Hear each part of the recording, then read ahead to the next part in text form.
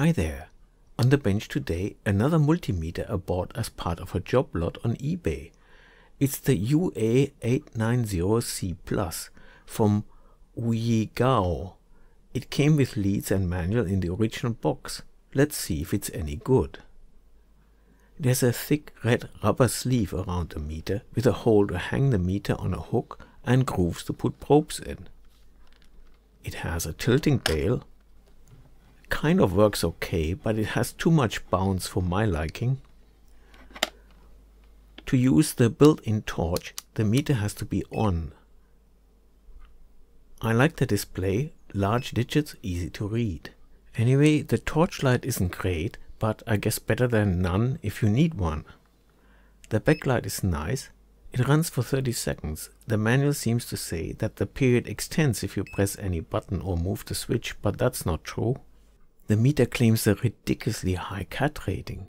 To be true, the meter would have to be protected like flukes or Brymans, and honestly, this meter looks very much like the usual Chinese rubbish, but looks maybe deceiving, although the spelling of fuse doesn't instill confidence. Neither do the plugs of the probes, which are extremely short. Luckily, the meter does accept normal probes as well. To dive inside, I first want to check the battery compartment. It is hiding under the tilting bail. A single screw needs to be removed to reveal a 9-volt battery that came with the meter. The screw goes into a metal threaded insert, which is nice, but it's not held captive by the lid, so the screw can get lost fairly easily. The sleeve is very tight, and I struggled for quite some time. Removal is made extra difficult by the shape of the body, with all these protrusions and ridges that have no purpose. With the sleeve finally off, there are the usual 4 self-tapper screws, one in each corner. One of them is kind of stuck and prevents the opening. The screw just spins. I have to resort to pliers, but finally it's out. And I can pull the enclosure apart. Just one glance is enough to confidently declare the claimed cat rating to be completely bogus. Just one lonely and tiny PTC, no tracking slots or MOFs, and while the fuses are ceramic, they are tiny. The brain of this 2000 count meter is an unidentifiable blob with very few other components. No trim pots, so cull is done by programming, which usually means no chance of redoing your own, especially if the chip itself is unknown. There is the torch LED and 3 LEDs for continuity and other warnings. There's a date on the PCB, revision 01, 2019 11/01, assuming year month day that establishes an earliest possible manufacturing date of November 2019. The sockets for the current are not split, so there is no input alert warning you if the leads are in the wrong socket.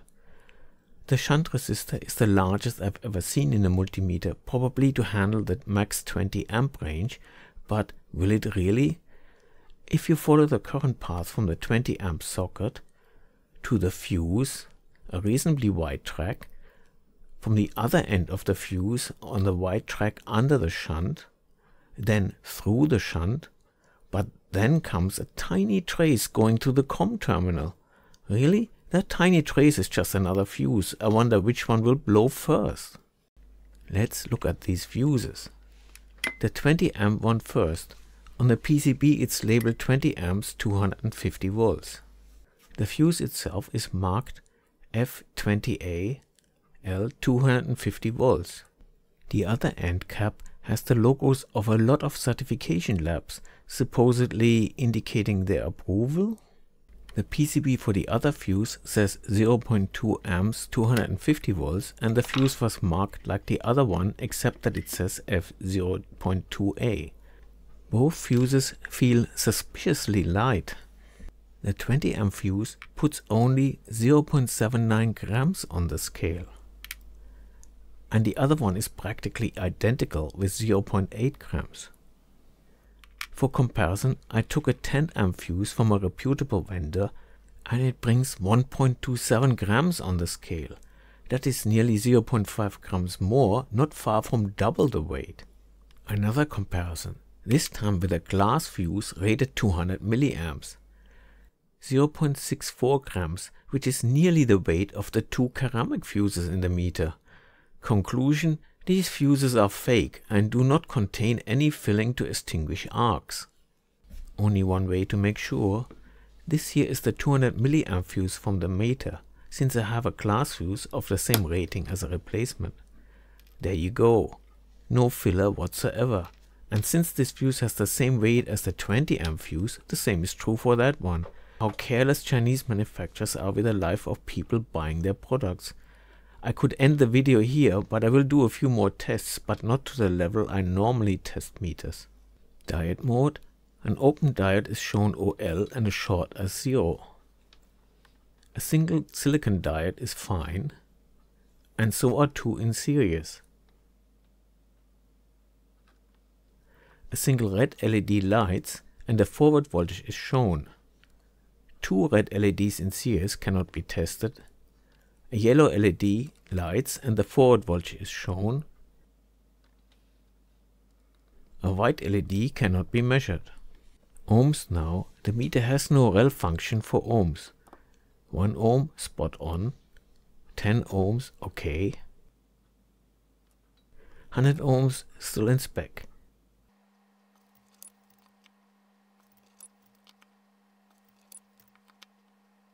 The other resistors are all in spec. 10 meg takes some time to settle, and 100 meg even longer. The maximum value the meter can measure is 200 meg, which is impressive. There's just one capacitor setting marked 20 millifarad. Turns out that this is actually auto range from 20 nanofarad, but accuracy is only specified to 2 millifarad. The 20 millifarad range is marked for reference only. 1 nanofarad, not too bad actually. 500 picofarad and 200 picofarad, still okayish. 10 nanofarad and 20 nanofarad are okay.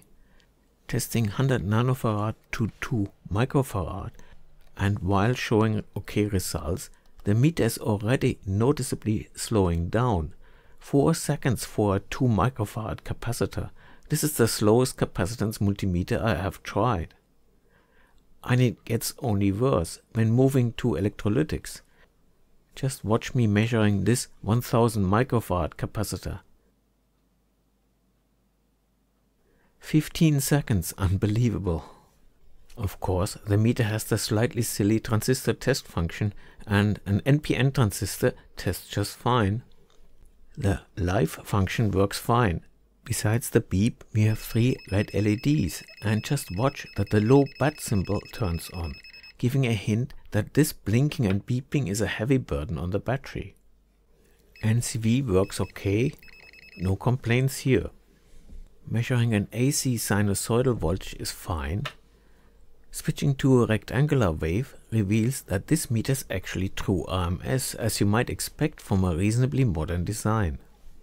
How about some AC plus DC? The UA890C Plus has no problem getting the AC part right. And the DC part is also reasonably okay. It's a bit off with very low DC offsets of about 60 millivolts, but that might be because I'm still in the 2 volt range. But switching to 200 millivolts does not produce any useful reading. Here's the more common case, a small AC like a ripple voltage on top of DC. It measures the DC part just fine, and the AC part is also okay. For DC volts I'm using my calibrator, and I have to use the backlight for making the display more visible for the camera. Anyway, 10 millivolts okay, 100 millivolts also okay, 200 millivolts fine, 1 volt spot on, 2 volts in the 20 volt range, 10 volts spot on, 20 volts in the 200 volt range, 100 volts. The meter is actually pretty accurate, no complaints here. DC currents now, 100 microamps in the 20 milliamp range, okay, 1 milliamp, 10 milliamp fine, 20 milliamps in the 200 milliamp range, 100 milliamps, okay. The meter is always just a little low, but still quite accurate. I almost forgot continuity. Okay, here it goes. Pretty dreadful, but to be fair, that could be because of the low quality probes. Replacing them with good quality ones, and what a difference that makes.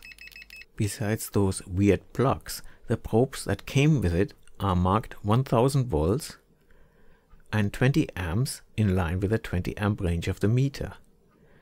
Cat 3 is shown on the other side, no mentioning of Cat 4. No markings on the PVC cables. A quick check on burden resistances. The 20 amp range measures 0.07 ohm. 200 milliamps has 1.6 ohms and 20 milliamps the same.